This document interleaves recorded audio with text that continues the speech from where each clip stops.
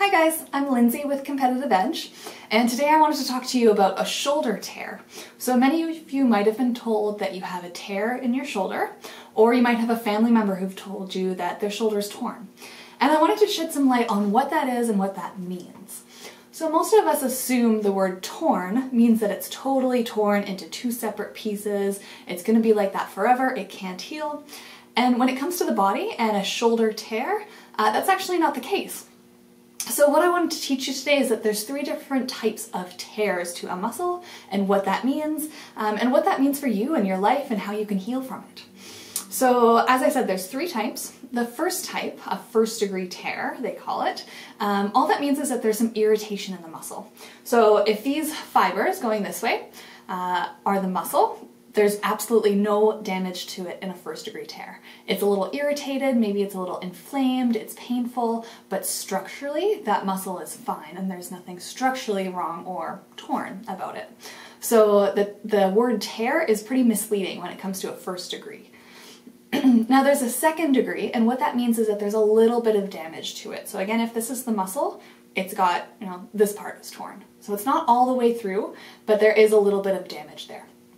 Now the beautiful thing about our bodies is we can heal. So the body can heal that. The body will take these fibers and they'll go back together and they'll heal back over. And afterwards you won't be able to see that tear. There'll be no structural damage long term from that. So it is something that you can heal from. And a third degree tear, the worst kind, means that the whole muscle is torn and that there is some separation between the muscle fibers. Now, if those fibers are really close together and they're laying there and you're in a sling or that kind of thing, or any muscle in the whole body, if it's torn and they're close together, it can heal back over and it can become intact again. Now, if those fibers do migrate farther apart, then obviously the body can't heal that back over because it's farther apart, and that's the extreme situation where they might recommend surgery to reattach it. But again, once it is reattached, later on in your life, you won't be able to see that on any kind of scan. There's no structural damage long term. So that's what I'm here to tell you, is just because there's a tear in your shoulder doesn't mean that that tear is going to last for your entire life.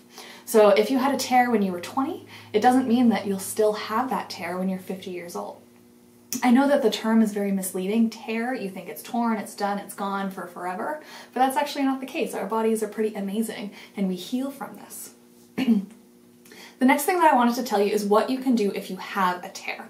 So if it's something recent that's happened, an incident that happened recently, you tore your shoulder, you were told that you had a tear of some kind in your shoulder, I would recommend reaching out for help with the recovery. So a lot of things can happen to that muscle because it hurts to use that muscle, because it's irritated, it's inflamed. Your body is going to choose to do things differently. You're going to start to develop compensation patterns around that muscle because your body doesn't want to use that muscle, it hurts. So it's going to overuse other muscles. So it's going to create compensation patterns. It's also going to put your shoulder into a position that it feels is safer. It's going to try to protect you. So that shoulder might start to round forward, so it's in a protected position, which long term can lead to more pain and more shoulder injuries. So I'd really recommend seeking out someone that can help you with your recovery so that you can make sure it's healing in a good position so that it doesn't give you problems long term.